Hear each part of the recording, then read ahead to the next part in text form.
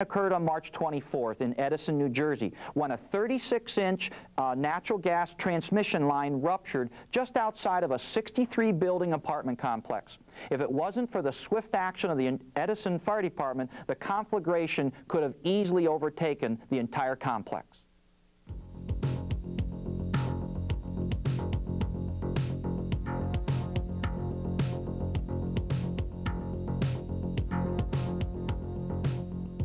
Shortly after midnight on March 24th, residents at the Durham Woods apartments were awakened by a furious explosion and a deafening shower of debris. Just outside their complex, a ruptured 36-inch pipeline carrying natural gas from Maine to Texas had ignited, creating a 60-foot crater and shooting flames 500 feet into the air. First-in responders arrived within minutes, only to find the access roads choked with panicking residents fleeing for their lives. The best way I could describe it to you would be like Times Square on New Year's Eve. It was just bedlam coming out of there. We proceeded to get the engine through the traffic, which was actually coming out on both lanes at us.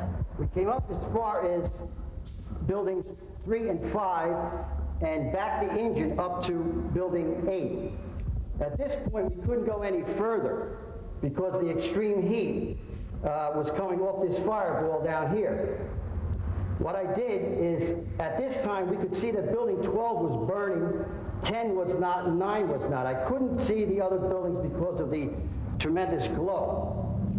I decided at this point that we couldn't get near here, so we set up a deck gun right here and proceeded to wet down this building. And then we laid our lines down to this hydrant here. My driver, and I had another fellow, Firefighter Bowigan, who left and did a search for us to get some of these people out of here and proceeded to help the rescue company. The remaining residents had only a few precious moments to escape, but with rocks pummeling the buildings, the deafening noise and the searing heat, it didn't take much to convince them to evacuate. At this point, Lieutenant Freeman had radioed the command post. He had overwhelming amount of fire, multiple buildings on fire, so the chief sent myself in to coordinate the effort in the apartment complex. I was given a ride in by a police cruiser. I met up with another engine company that was responding, Engine Company 11, which worked its way back to this point over here, which was the opposite flank of the fire. We began evacuating people that weren't already self-evacuated from buildings in this area. I directed Engine 11's Lieutenant Peter Borwigan, to set up a line here in defense of buildings 23 and 25. At this point, they were in direct line of the radiant heat from this fireball, and there was no shelter for them, and they took a tremendous beating. They eventually located their engine at this hydrant and supplied a master stream to protect buildings 23 and 25. I then came back to this point here where truck 1 had backed into this intersection with a supply from engine number 6, which was at this hydrant. The fire was in full control of these 4 buildings, 21, 24, 11, and 12. And it was extending to the next 4, 22, 29, and 10. At this point, I recognized that the volume of fire that was just beginning in these buildings was beyond our capabilities to stop. So we set up a defense along these lines here to protect the rest of the buildings. Had the next row gone, had the next row become involved, we would then be faced with 8 more buildings we would have to protect. So it was important that we set up the defensive line right away. Almost immediately, initial engines encountered a water problem. Half a mile away, the nearest pumping station had failed due to the downed power lines in the area. 3 5-inch hose relays were quickly deployed to bring the sectors the water they so desperately needed. Back at the command post, Chief Lemke called for all the equipment and manpower he could get. There's no way our resources could have controlled it without the mutual aid assistance. It's just impossible for any one town to be able to control an incident of this size by themselves. We have the Middlesex County Fire Coordinator's Office through the Emergency Management System. They responded on the scene. It seemed like almost instantaneous. One of their coordinators was in my command post, and they were fantastic. All I did was Tell them to set up a staging area at one of our local restaurants about another half mile, 3/4 mile down the road. And all the equipment we needed was available at that time. I'd asked for 5 engines, a couple ladders, and within a matter of minutes I'd see them going by my location on the way to the fire scene. So the mutual aid was fantastic. There was somewhere around 36 other townships, most from Middlesex County, responded to the incident. Throughout the incident, Chief Lamke's greatest concern was the safety of the responders. The radiant heat from this fire was unbearable. It's totally unimaginable unless you were there. And I've got to say that I was very concerned when I was sending all the equipment there and sending our firefighters there that I may never see some of them again. There was one point where they asked for water. As you can imagine, in the intense amount of heat, they were being dehydrated very, very quickly. And I turned to the police officers who were at the scene, and I told them to go to the nearest path mark down the road and get all the water that was available, and if necessary, take it by gunpoint. We just needed it right then and there. They went and loaded up the police cars and brought back gallons and gallons of water. Chief Lamke paid very strict attention to the rotation of personnel. The amount of intense heat would have to draw on these guys very, very quickly. We sent manpower down in police cars from the command post, in buses down to the command post.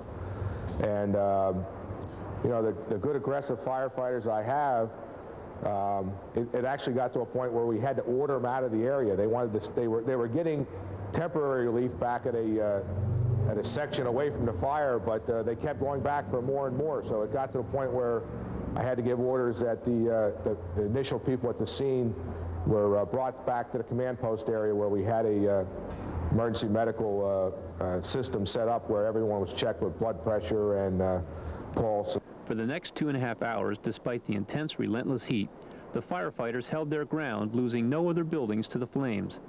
The next day, when the fire ground had cooled enough, search dogs were brought to the scene to help locate any fatalities. Miraculously, there were none to be found. People apparently just left. They left the area without telling anybody that they were okay, which necessitated us searching the rubble for them. But once we had everybody check in and say we're okay, we're able to secure the scene and say it's now no longer a fire problem, it's no longer a search problem. We left it to the investigators. Lessons to be learned.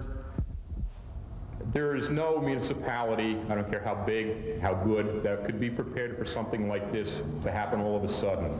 You have to have a good emergency plan in your municipality that coordinates with your county, that coordinates with surrounding towns. We could not have accomplished this without the mutual aid and the emergency management help we got from the county and the surrounding towns. You have to have a good plan, you have to work with it and practice with it. I'm as proud as a peacock the job that all the firefighters did. The fact that the NFPA was in a day or so later, one of their investigators, and they were totally amazed that we were able to save the amount of buildings that we did. I was totally amazed when the fire was over that there were no civilian injuries, but I was also very concerned that firefighters operating in that vicinity that we may have some firefighter casualties also, but everything worked out just fantastic. And that's all because of the duty and skill and bravery of the officers and firefighters that were actually on the scene. I just can't say enough about that.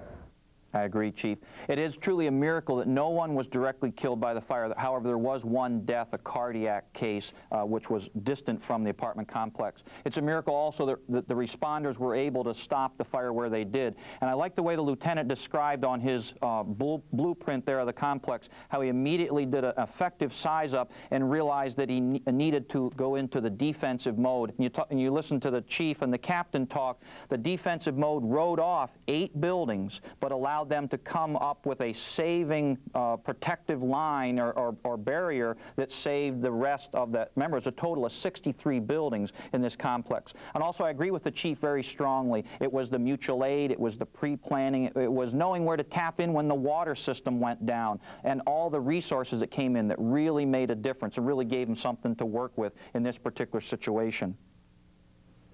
Now let's take a look at our second incident, which happened February 3rd in Steamboat Springs, Colorado.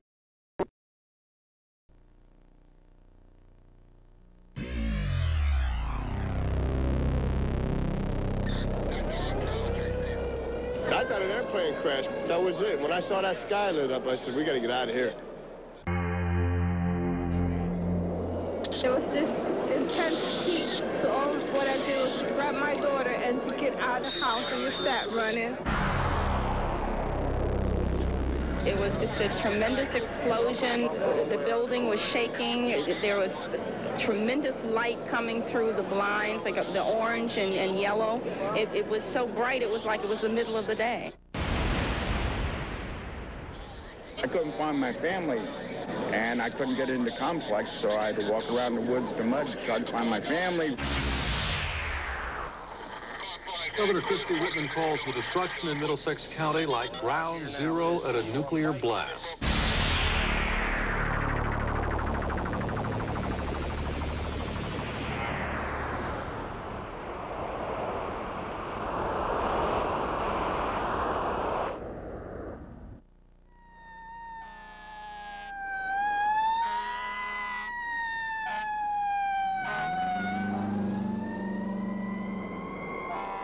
Residents of the Durham Woods apartment complex were abruptly awakened by a huge explosion and a deafening shower of debris. Just yards from their complex, a 36-inch pipeline carrying natural gas from Maine to Texas ruptured, igniting a huge fireball sending flames 500 feet into the air.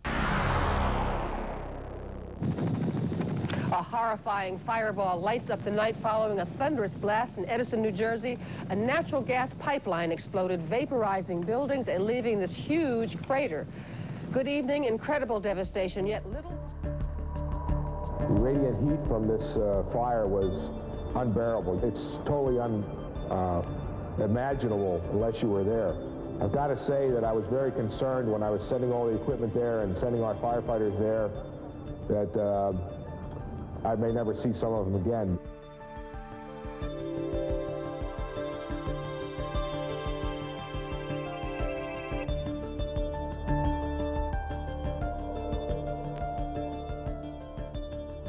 The best way I could describe it to you would be like Times Square on New Year's Eve.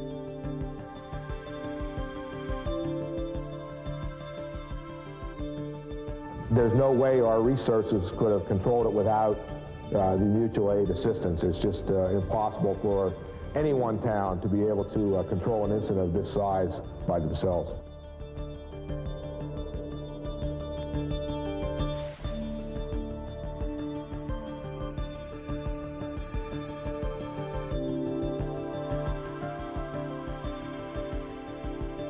Mutual aid was fantastic. There was somewhere around 36 other townships, most from Middlesex County, responded to the incident.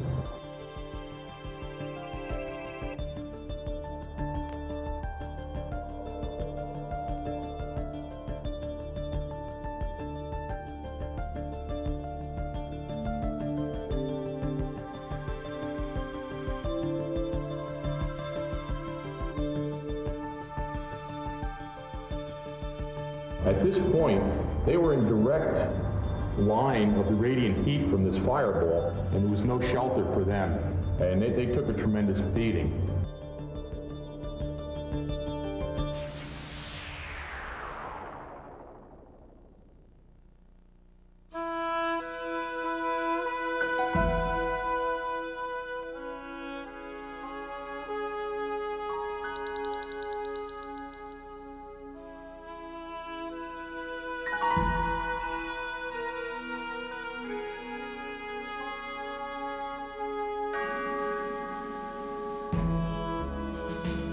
Duty and skill and bravery of the officers and firefighters that were actually on the scene. I just can't say enough about that.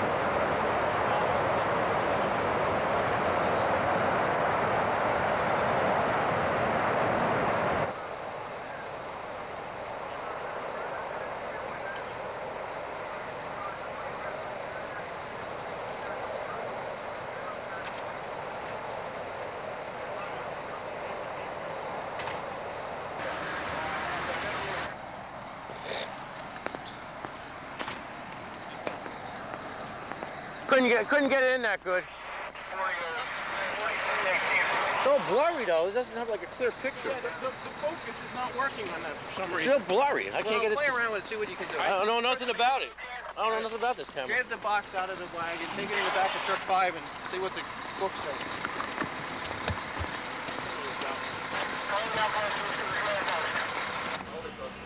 Oh, wait a minute, there we go. Hustle it up. Let's see. That's the bar line.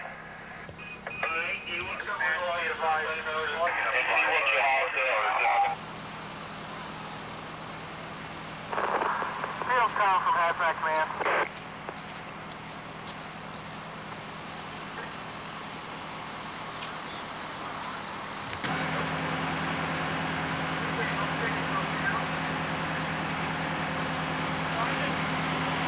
Yeah, you can go down.